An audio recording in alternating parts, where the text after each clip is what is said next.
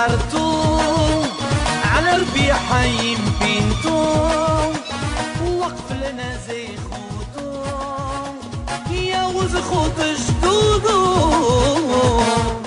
Bishut, Moray Verabotay, with the permission of Hashem, there is a parasha of Re'eh. Look. Re'eh Hashem noté lifnechem hayom beracha uklala. Look. Hashem give you the beracha and the kalala. What it is the beracha? The beracha when you listen to the voice of Hashem. What it is the kelala? If you don't listen to the voice of Hashem. That means that a lot of times people they can become happy when they hear, when they listen to good news. Only hearing a good news, it makes you happy. Sometimes that makes you sad when you listen to the bad news. So that means only through listening a good news or a bad news, it can do an effect on you. Something else. Sometimes you see something good. It makes you happy. Like a woman. You give her a diamond. The diamond, she will not eat it. She only look at it. Yes or no? She only look at it. She will not eat it. And that gives her a very big satisfaction. And that gives her a big happiness. Or there is something that you can see and that makes you sad. You see an accident. It makes you sad. You see something bad. You see a dead man. It makes you... So you see, there is things that you listen, it makes you good or bad. There is things that you can see, it makes you good or bad. And that, the advice of HaKadosh Baruch Hu, the advice of HaKadosh, the Zohar HaKadosh said that the Torah is advice. The Torah is etzot. The Torah, it gives you etzot, how can a man can be all his life happy, or how a man can be all his life sad, through listening, through looking Torah Kedusha. Or be positive, or be negative. You know, in this, in the lifetime of a person, always he see, and always he is now. Only through what you see, what you listen, the action can come. Like the Torah said about Yitro, Vayishma Yitro. Yitro he heard. He heard. What he heard? He heard all the nisim that Hashem did. What was the rest? He came. There were a lot of people who listened, all the nisim, all the miracles that Hashem did to the Jews, but no one came. Only Yitro came. Why? Because what he listened, he repeated and repeated and repeated, and he was thinking very, very deeply about what he think, and that brings him to a conclusion to come. A lot of times it seems that we hear the same things that we listen. You listen the same thing what I heard, and why I change and you don't change. It's different how every one of us listen. There is people who just listening and just surface. They just listen. It's in the air. Yeah. And there is others that listen, but it comes inside. And when you bring things inside you, so that could do an effect on you. So this is the parasha of Re'eh. Hashem said, Re'eh, look. But just don't look superficial. Look deeply. Because sometimes through looking, you can take decisions. From hearing, you can take decisions.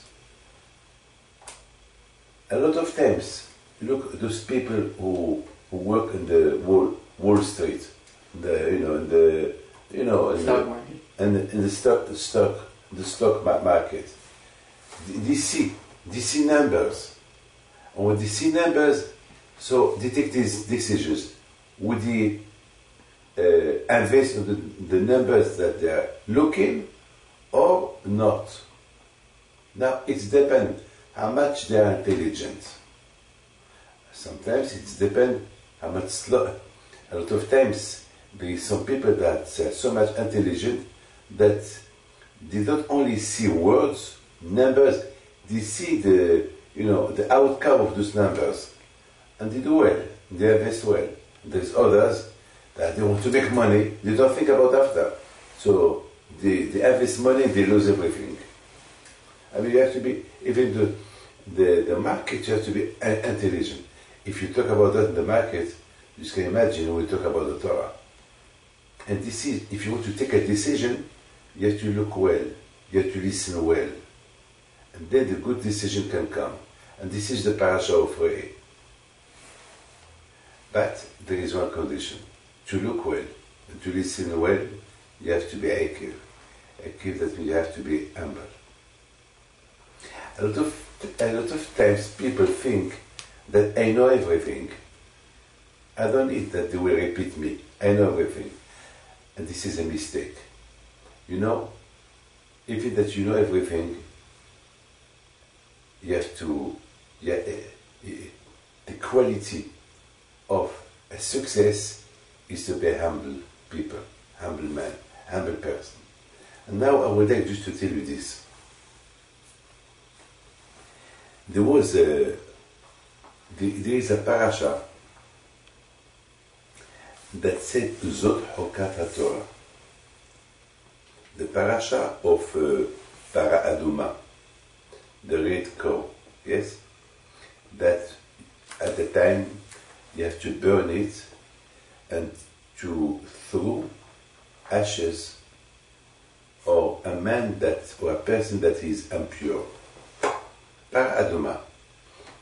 Why this kind? I mean, even Shlomo HaMelech, he did not understand this kind of law, because a man that is impure, you take the ashes of the Para Aduma, you throw on him, and he becomes pure. What's this? What's this? This is no, we don't understand. I mean, what kind of mitzvah is this? I mean, give me a mitzvah that a mitzvah that intelligent. I mean, tell me, hey, don't cross the motorway because there's a car. It's logical, yes. Don't cross. If I give you an advice, hey sir, don't cross. There is cars that they're running 200 kilometers an hour. It's very dangerous. If you see a car, you don't cross. Why? Because this car is going very fast, and you think you cannot be faster than the car. Even though the car is very far away, but it can reach you in a few seconds. So don't be clever. You see a car in the motorway, in the highway, you have to stop. If you see no car, you can cross, but quick, because it could appear a car from nowhere. You can make yourself in danger. Just imagine. So it's logic. Imagine a blind man who wants to cross the highway. I mean, we advise him, hey sir, you can, even if you are alone, you cannot cross. Okay, maybe instead of crossing, you will go towards the highway and you make yourself in danger. So it's logical that when you give him an advice. But this kind of advice, that if a man is impure and you throw on him some ashes of the red cow and it becomes pure, this is something that we do not understand. So the Torah said, Zot Chokat HaTorah. This is the condition of the Torah, to be humble, just to listen. Ekev, I mean, if you want to have success in your Judaism, and if you want to be a man who fear Hashem, you have to be Anav, Batel, Ekev. You have to be no questions. Just say. I said one day that how can you know HaKadosh Baruch Hu? I mean, we don't see HaKadosh Baruch Hu. We feel Hashem, but how can we really, even feeling Hashem, I mean, how can we feel Him? How can we feel that we live with Hashem? How can we become Be'ezat Hashem to do Torah and Mitzvot and to be close to Hashem? The answer is Zot Hokat Torah. Do Mitzvot. Firstly, consider Hashem as the one who gives you the Torah and just do it. When you give food to a child, the child don't want to eat. He don't want to eat. What do? Tell me, what do? He don't want to eat. So what do? He don't want to eat. You force him.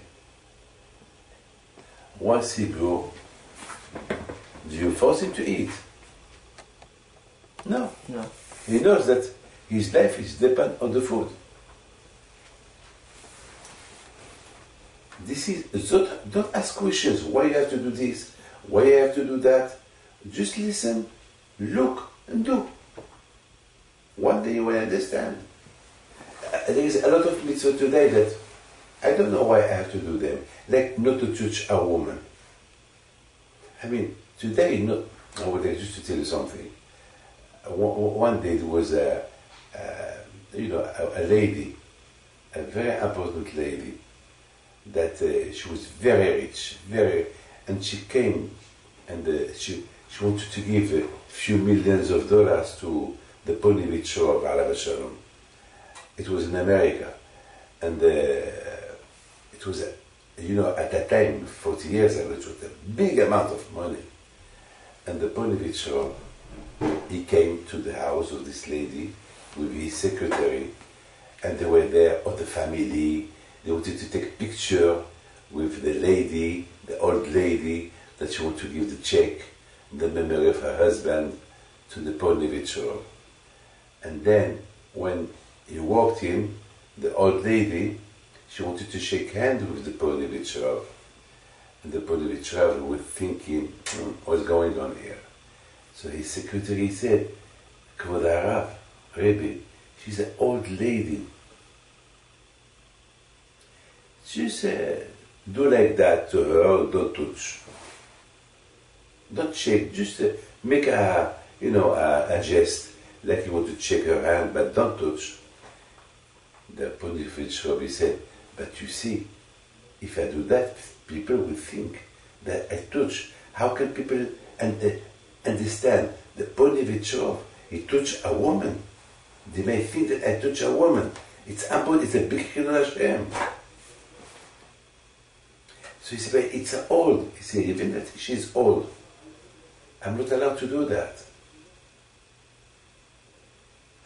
That means that the Ponevezher, he was living with the Torah. They think that you don't understand, and they think that you can do, but no. Because maybe other people will think something that you don't think, that could bring a Chilul Hashem. And this is, how can you know the Master, the Adon Hashem, how? Zot Hokat Torah. Study Torah. You have a headache. What do? You take a medicine. At the beginning, you look at the medicine. You will think at yourself, how this medicine can bring me that I will not have headache. I mean, my head is here, the medicine is in my hand, it's a tablet. How? Tell me. I mean, I tell you, sir, take this tablet. But this tablet, what's this tablet? Yeah, but this tablet can fix your head. You will not have headache. But you are so clever. I don't understand. My head is on my head. What can you just take it? Don't ask questions now. Just take it. This is Zot Hokat Torah. At the beginning, when I tell you want to connect yourself to Hashem, study Torah. You don't understand. What Torah? What study Torah? Do it do? with being connected to Hashem. You just do it. Don't ask questions. Just look, do it, listen. Because without taking this tablet, you always will have headache. Without studying Torah, you will never know who is Hashem. Because this tablet, when you take it, in this tablet there is something that it can fix your head. The same with the Torah. In the Torah, there is something that it can fix your head to be connected to HaKadosh Baruch Hu. What is the difference between an animal and a man? An animal, if he has a headache, he will stay with his headache. He will stay with his headache because he will not know. And then you know what's going to happen? He will have so much bad headache till he might kill himself or just become a mad animal and to be crazy. Because he has a headache. Yeah. A man, no. Because Baruch gives to a man intelligence. Zot Hukat Torah. The problem today is, you know what? People they don't want to accept to tell them what to do. I mean, just imagine I tell you, you have to do this. So you will answer me. Who are you to tell me what to do? So this is the condition of the Torah. Zot Hukat Torah. I mean, it asks you, study Torah. Who are you? Why have to study Torah? Just do it. You will see the benefits of it.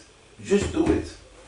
There was a man that I told him, you want to win the lotto? I want just to make a test. He said, yes. I said, do this number. And he was so happy, and he was very, very happy to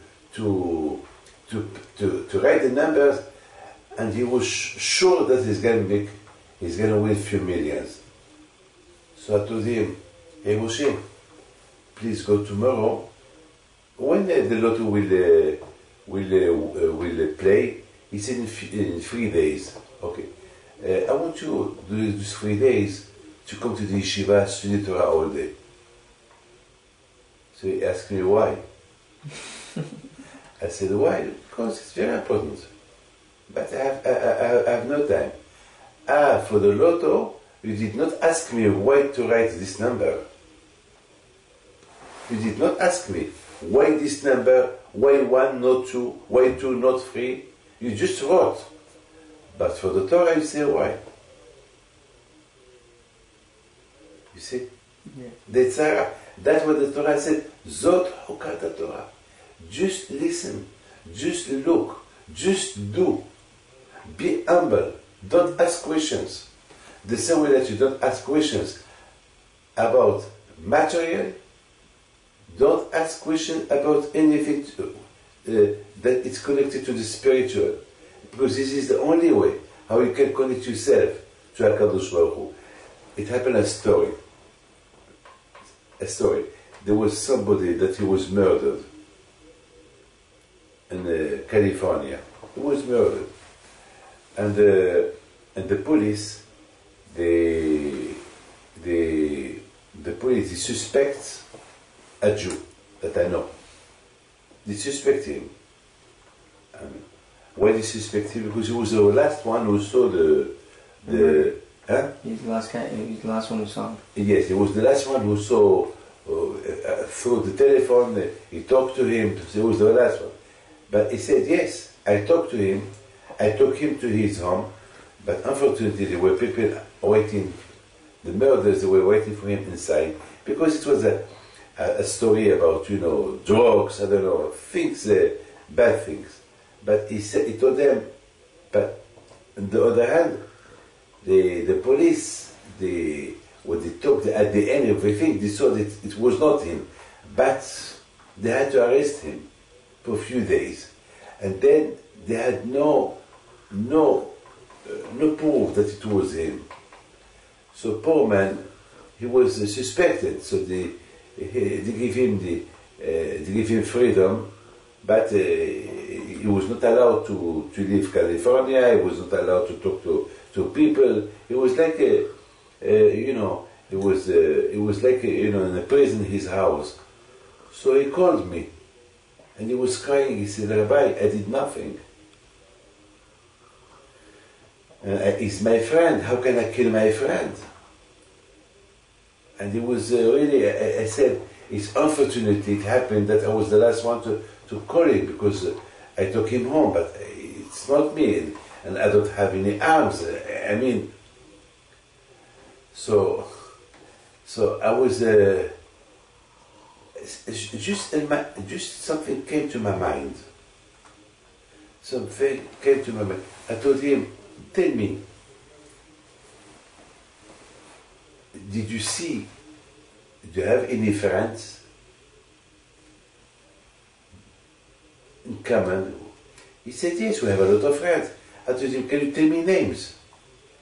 So he started to tell me names, just names. Pierre, Paul, Richard, you know. But I told him, "Why tell me French names? Why you don't tell me English names?" Because he was telling me French names. Yeah. So I said, "Why tell me French names?" I said, "No, I thought you wanted to know." No, I said, "No, tell me names." So then, he's like he was hesitating. He did not tell me any. After he started, so my mother said, "If this man told me only a French name, that means that it must be one of those names." Because Hashem, you see, I said, why Hashem did not, it's in California, why Hashem did not put in his mind to tell me names, French names, English names, Moroccan names, I mean, Arabs names, Chinese names, why only French names? So that means that's from Hashem. Yeah. So I said, you have to check about those French names that you told me. Who you think that he has a problem with your friend that he was murdered? He said, "Why do you think this?" I said, "Because Hashem, he put in your mind only French names. Why did not put, you are in California, why Hashem did not put in your mouth English names or American names? Why only this? To that mean only through this." So he went to the police, and he told the police, "Look, I give you some names. They seem to be all nice to the one that he was murdered, but do your inquiries about them." And he told him 4 names. And outside the 4 names, they arrested 2. And they were the killer. They were the ones who killed the friend. And they did not come to kill. They came to take what they needed, and then started with a fight. And then something came and they killed him. So you see, this man, I mean, Zot Hukat Torah. I mean, you see, sometimes do you think that you don't understand? Why this, why that? There's nothing to understand. Even, look, this man at the beginning, he said, "Rabbi David, I don't understand you. Those people are good people." I said, "Look, I understand. I know they are good people, but I see other things. My question is why I believe in God, that nothing came without the permission of Hashem. Everything came from Hashem. Why you don't mention me other names? Why only this?" So because you say only this, maybe there is something here. At the beginning we think, Torah, why I have to study Torah? What the benefit of the Torah? You cannot understand. Just be humble, cancel yourself, do it. You will see the benefit. An animal cannot understand. If you tell him, if an animal has a headache and you give him a medicine, he will not take it because he doesn't know what it is.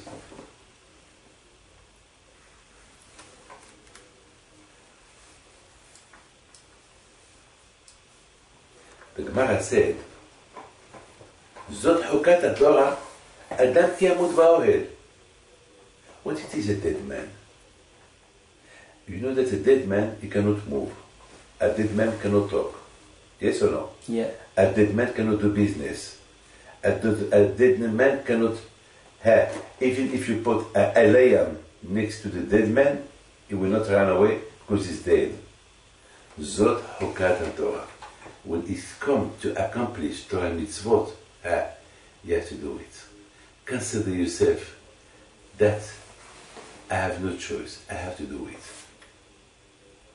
With no fear. Like this dead man, that he has no fear from a lion. You as well. Consider yourself toward this mitzvah that you have nothing. I have to do it. Zot Hukat Torah Adam ki yamut ba'oel. A dead man, he will not run away from a lion. So you as well. Don't run away from that mitzvah. Do it. Zot Hukat Torah Adam ki yamut ba'oel. One thing is sure. When a man passes away, and he will arrive over there, there is nothing. There is no television, no telephone. There is no woman, no marriage, no children, no money, nothing. What there is there? Only Torah. So take the advantage as long as you live. Zot Hukat Torah, respect Torah and mitzvot. Because one day, Adam ki yamut by one day, when you die after 120 years, up there, you will find only this. Because a lot of people, they will ask you, what is the benefits to study Torah? Why? And the answer is, okay. The benefit is, if you don't do it now, what you will do after 120 years? Adam ki yamut, what you will do? Business, there is no business. Yeah, but it's boring. It's boring. Up there, you will be more boring because up there is nothing to do. So Zot Hukat Torah, do it now. It's a good medicine. Adam ki yamut ba'oel, because there will be a problem one day. You know, there was a man that he wanted to get married. And his parents, they said, no, the girl, she's not good, and it's not a good family, Well, the poor man, he was so depressed. He was very depressed. Because he really wanted this man, he really wanted this woman, and he liked her. So they asked me, they ask me. And I asked the parents, why you don't want a woman? Well, we don't want a woman because she's not for him, because she's not this, she's not this, she's not this. With all kind of argument. And then I saw in their argument that they were right. And she was beautiful. But sometimes you don't marry with the beautiful, you have to get married to the Achamayim, like Shlomo HaMelech said, Sheker ha'en veheve le'yufi ishay at Hashem yithalai. The most important is not the beauty, the Achamayim. You marry all your life with the Achamayim. I mean, she's pretty today, tomorrow she will be old. And when she will be old, they will be not pretty anymore. But At Shamayim, it will remain all the time, because At Shamayim, it takes you to Gan Eden. You will live here well, and you will live with her well after. So he told me, so what do you advise me, Rabbi? I said, I advise you, listen to your parents. Rabbi, it's very hard for me. I said, look, I know it's hard for you, because no, you only look for the beauty. Be'ezat Hashem, I feed you. Be'ezat Hashem, just believe on your parent and believe in the barakah that I will give you. With the zichur that you listen to your parent, Hashem will open you the doors. He said, Rabbi, it's going to be very hard for me, because I don't see myself without this woman. I said, believe. It's very hard for me, he said. And then he said, Rabbi, I'm going to for her right now to finish. Every day that I give her a beautiful ring, it cost me $10,000 ring, I don't care. She can take it, I finished. And I hope that I will have a good life. A few weeks later, he meet a beautiful woman, not beautiful woman, pretty, big at Shamayim. And they got married. And Baruch Hashem, they live well. They are in Israel now. They live in Israel. He's a Ben Torah. And Baruch Hashem, she's a Bat Torah. And Baruch Hashem, and they live very well. And I saw him from time to time. I see him. I saw his children. I saw his family. And Baruch Hashem, he's very happy. Sometimes you don't understand why you have to do this. Zot Hokata Torah. When you do something without asking questions, Hashem help you. I would like just to tell you a beautiful story. One of the best stories, Bemet, that I heard. There was a woman that always she makes sure to listen only good things. She was a seminary girl, and she heard that when you listen bad things, so you do bad things. When you hear good things, so you do good things. So always, as I told you before, according to what you hear, you do. According to what you see, you do. So you have to be careful what you see, what you hear. And this girl, she was a seminary girl. So one day, she wanted to go to Tveria, and she took not the bus, a taxi. You know the taxi that he take a few people to travel. There were 5, 6, 7 people, and then the taxi stopped. They carry on, and then here you have few people that they were talking very, very bad in the taxi, and they were talking so bad. And they put radio with very, very bad, bad music. And this Orthodox girl, she was very embarrassed, and she told the driver, "Please, it's hard for me to listen to all this. Please do me a favor." The driver said, "No, I'm not here. The taxi is not only for you. It's not a special taxi. It's for all the travelers. So I'm sorry." So there was there a rabbi that he was listening to MP3 Shiro. So he saw that they were arguing, talking. He said, "What's going on?" So she told him, I asked the driver if he can stop this music. It's a bad music, and we're gonna go to Rabbi Mevalanis to pray, and it disturbed me. So the rabbi asked the driver. So the driver said, "No, I'm sorry. I am the driver for everybody. If she's not happy, she can get out from here." But she told him, "So stop. I want to get out." But when you go from Tel Aviv to Tveria, you pass some Arab village, and there were Arab village. The rabbi says it's dangerous here. We stop you in Megiddo. There is in a junction there. There is armies, there is only Jewish people, but he is very dangerous. So that's what she did. She stopped, and she went out. The rabbi told her, "I'm very proud of you. I'm proud of you." Well, a few hours later, the rabbi, he was walking in Tveria, and he see this girl crossing the street with an old lady. So the rabbi said, "Baruch Hashem, you arrived." So the lady told him, "Baruch Hashem, I arrived, and Baruch Hashem, I'm happy, and thanks God, everything is good. I'm very, very happy." The rabbi told her, "I'm so proud of you. because what you did, no one can do that.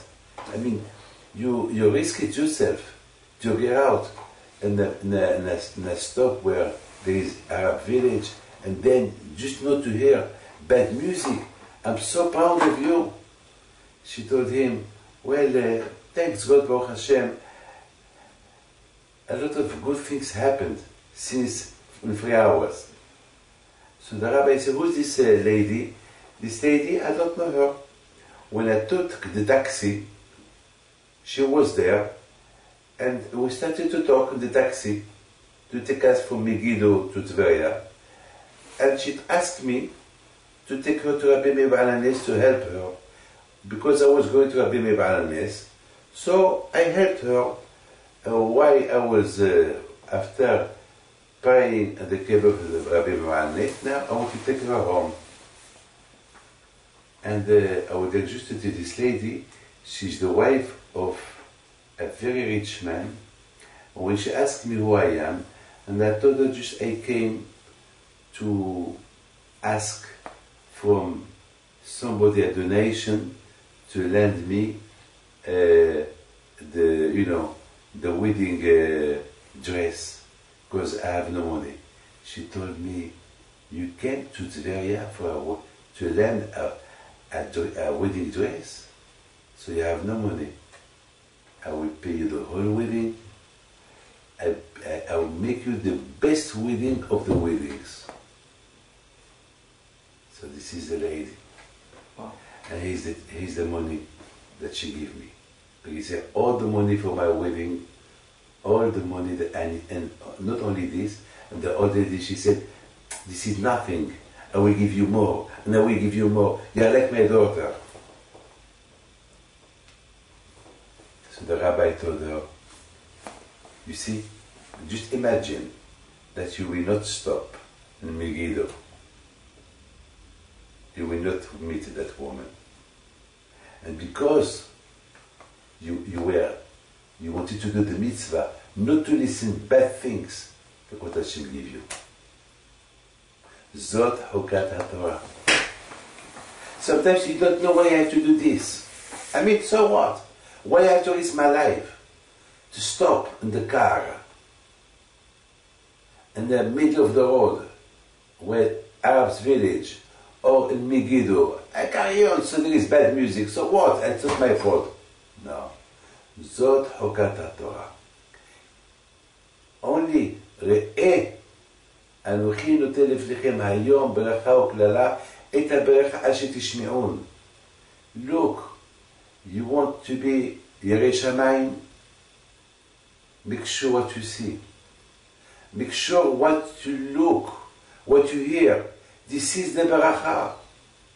What it is the קללה? If you see bad things, you listen bad things, this is the קללה. Sometimes people say, so what if I saw? So what if I heard? What you saw, what you heard can make a big effect on your neshama. Or in good or in bad. I remember one day I saw something bad. And for a few years that disturbed me, what I saw. And it was not on purpose. I saw something bad. It's not my fault. It's not my fault. I did not look to look at it. It just came. Still, you're not allowed to do that. You have to be patient. You have to avoid it. You have to avoid.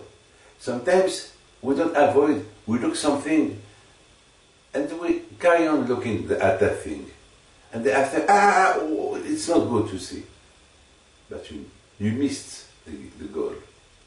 When something bad came quickly, you have to avoid it. If it's good or bad. No, if it's good, good. If it's bad, avoid it. Look, this lady, what Hashem give her the big bracha. Why? Because she was strong lady. She don't want to hear bad things. She don't want. She don't want, mamash. She don't want. I would like just to tell you this.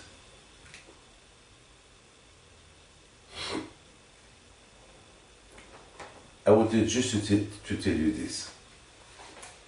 How much you think a man can Just how much you think, what it is the limit of a man, what you see, what not you see, what it is limit.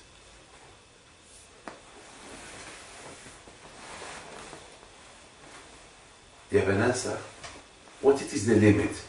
What you see, what you don't see. There is no limit. One thing I tell you, if you are close to Hashem, close to the Torah will help you. Mamash, I promise you, the Torah will help you what you see, what not to see. Yeah. I promise you, the Torah will help you. Yes, it's for sure. The Torah will help you. You know, it's like there is a. I was reading. I was reading this parasha of Hukat. Bemet, huh? There is here, you know, when I saw this.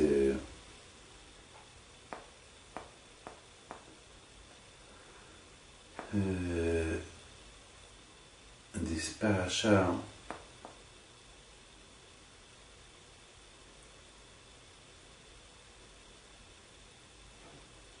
there is here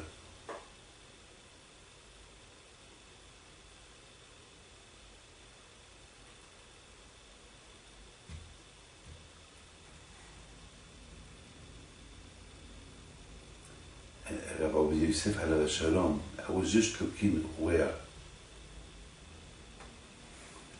In the parasha of Hukat, there is there, וישב העם בקדש ותמות שם מרים ותקבר שם.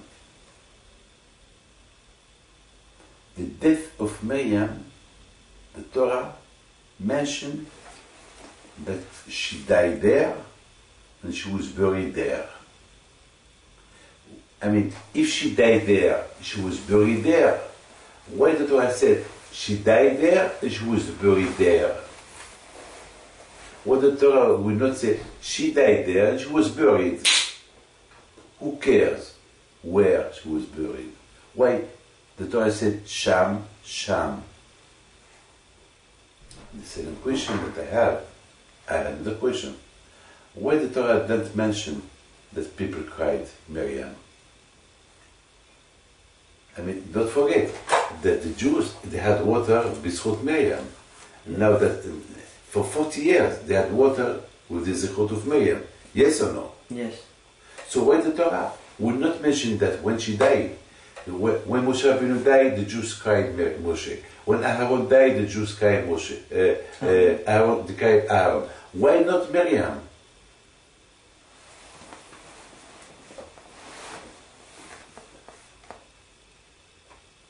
Why? You know what? You know, Bemet.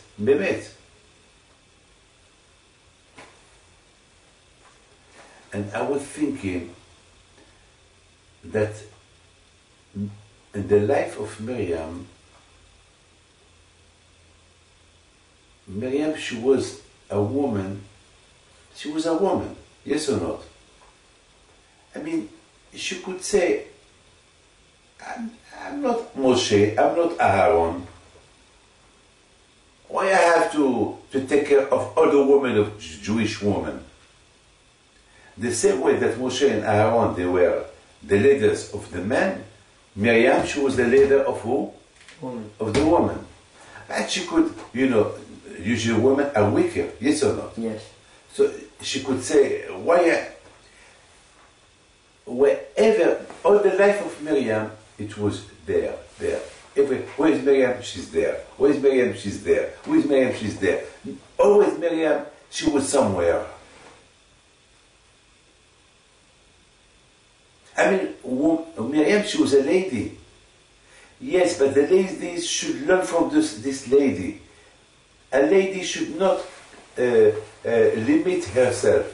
Because the ladies, a lot of times, they can limit themselves. I'm a lady, I'm old lady, I'm not a man, I'm weaker. No. She died there, she was buried there. Miriam, always, wherever she went, there was their bracha. That's what we want to learn. The same way that the Torah mentioned, she died there and she was buried there. So when Miriam in her lifetime, she was everywhere. And everywhere where she was, it was benefit. She bought something there. She was there. If she was there, so she bought something there. Something good was there. You know, you have to know one thing. Died there, buried there. So what is the opposite? The opposite, wherever Miriam goes, she's there, something good is there. Yeah. The presence of a tzaddik, wherever it is, there is always something benefic. But you saw that people did not cry the death of Miriam. You know, quickly, when Miriam was, she died, people, instead of crying, they were thirsty. They had no time to cry, Miriam. Yeah. They started to look for water. Why they started to look for water? Because a lot of times you cry the death of somebody and then you forget. And she said, no, I don't want that people will cry Miriam, don't forget Miriam. I want them to realize what Miriam did for them. Water. There is no water. The water was for Miriam. Wherever Miriam she was, the beracha was there. Why? Zot Hokat HaTorah. This is the law of the Torah. The law of the Torah is not only for the men, women too. There's a lot of mitzvot that the women do. We don't know why they have to do it. Why? Zot Hokat HaTorah. There is no answer. There is no answer. You have a question for me? Up to now? No. Don't forget, when Sarah died, They were crying. they were crying. Right. I remember this. And here for Miriam, the Torah doesn't mention that people cried Miriam. Why not? Why not? Because Hashem, he wanted to teach. What they were losing. Hashem, he wanted to teach the Jews. Because if they will cry Miriam, so they will forget about all the benefits that Miriam brings them. Right. But now that they remember it. But now that they... Did they cry after they realized? Huh? They cried after they realized. Sure. For the moment, the Torah mentioned only that there is water missing. And now they realize that the water was b'zchut Miriam. So of course, when they are thirsty, you cry. So they cry because they were thirsty, and they cry because of the death of Miriam. They realize what they were missing. And for here you understand that Miriam, the learning for Miriam is Sham. Wherever Miriam she was in her during her lifetime, wherever she was, she broke the bracha there, always there. And to people, when they go somewhere, they have no success. So they went thinking they're going to have a success.